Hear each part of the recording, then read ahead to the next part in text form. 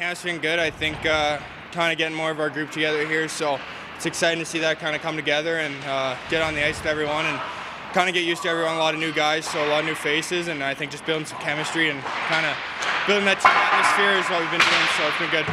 And the only exhibition game you guys have is tonight against the UC Dinos. You looking forward to playing someone other than your own teammates here? Yeah, for sure. It'll be good. I think get a little bit of rust out, get our systems going, get our game plan kind of together a little bit. It's a bit of a weird exhibition, but one game to kind of show what you got and kind of put yourself out there for the coaching staff, but also just for us to kind of shake off the boots and get ready for Sunday. And do you do anything personally? Do you work on anything personally in an exhibition game like this?